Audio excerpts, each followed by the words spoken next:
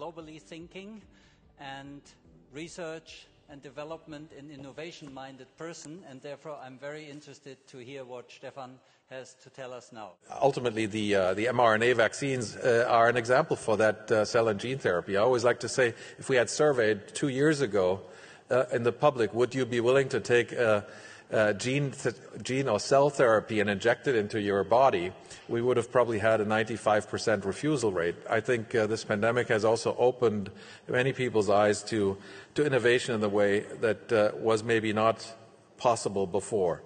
But innovations in the field of biotech also radically upend our view on many other diseases, especially NCDs. We can now think of curing many of those diseases, not just treating symptoms, as we think forward. Innovation, and we tend to forget that, especially in the rich countries, is also sustainability at a totally different level.